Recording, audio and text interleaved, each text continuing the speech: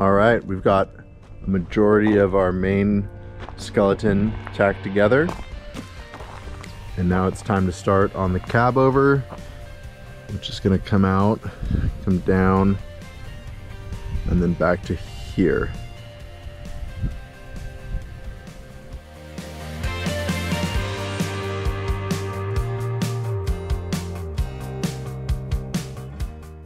We're using our CNC plasma table to cut out some pieces to make the nose cone.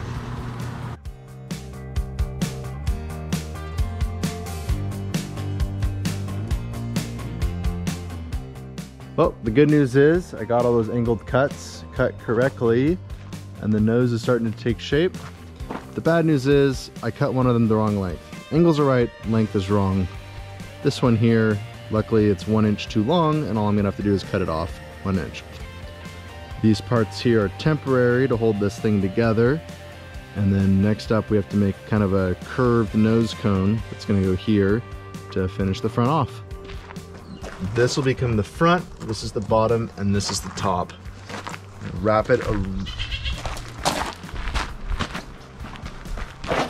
so that front piece will end up wrapped around in a curve like that.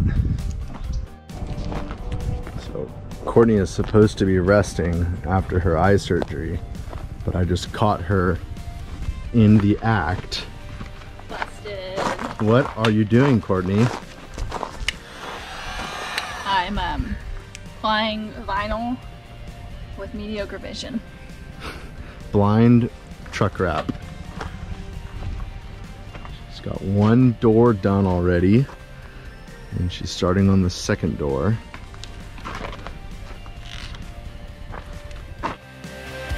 Got my safety sunglasses on, and I'm referring to my illegible notes. When there's vacation renters in the main house, we have to get creative with where we do our work. It's windy and looking like rain, so I cleared some space out in my storage shed, and I'm trying to work in here out of the wind.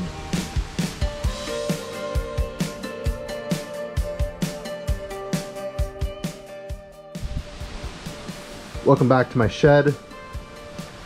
Got the top part tacked together. Now I'm working on the bottom. A little lean it against the wall, and then when I push down right here, it folds it down, and I just keep tacking and tacking and tacking as I go and try to keep everything in the right spot.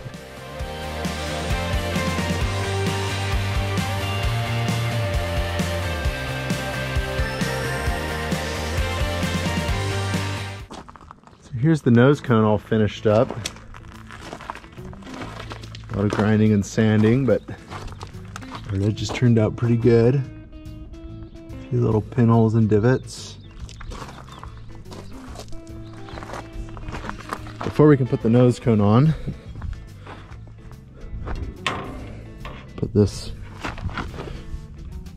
corner gusset in.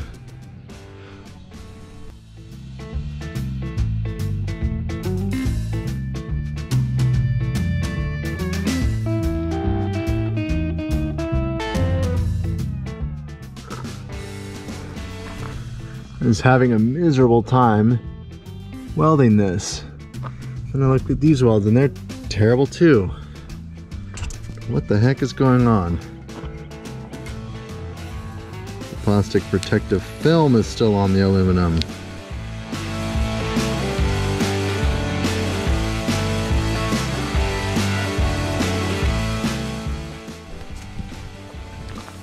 Caught me a little bit, but got the nose cone clamped up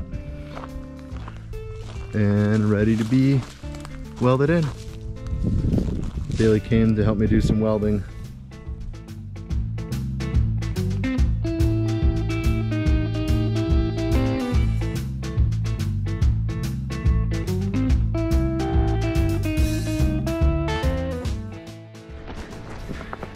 Riley's pretty excited. What did we just do? We just put the camper up on the truck for the first time and get to see what it looks like in real life, not computer life.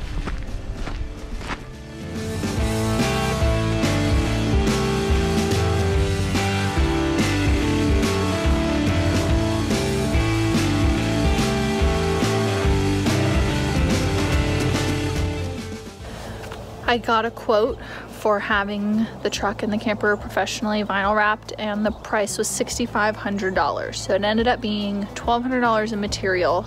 It's very time consuming. It's hard. It's not perfect, but I think it's coming out pretty good.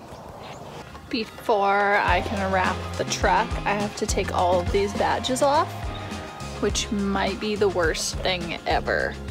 The badges come off easy, but then there's like a rubber adhesive automotive tape underneath. It is very tedious to remove.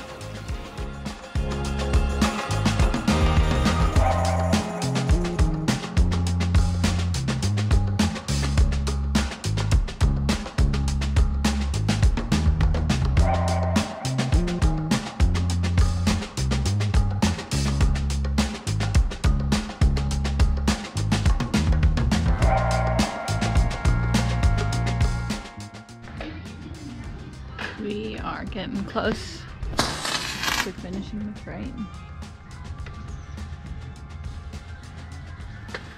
How's it going? Good. Trying to do some of the upside down welding while we have it on the truck, and then we'll pull it back off the truck and keep doing more welding. And more welding, and more welding.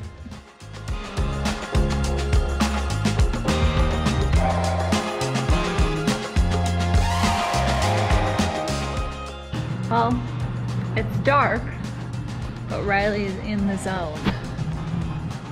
Can you even see him up there? We're building a roof rack. Building a roof There's rack? no way the GoPro can see No, me. you can't see him. You have to take my word for it. Making good progress.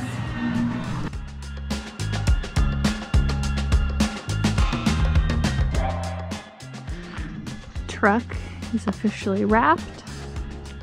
We had to move the body down here because we have renters. But it is fully welded. I think our next step is going to be painting it. If you enjoyed this video, make sure to hit that subscribe button and follow along as we build our ultimate adventure vehicle.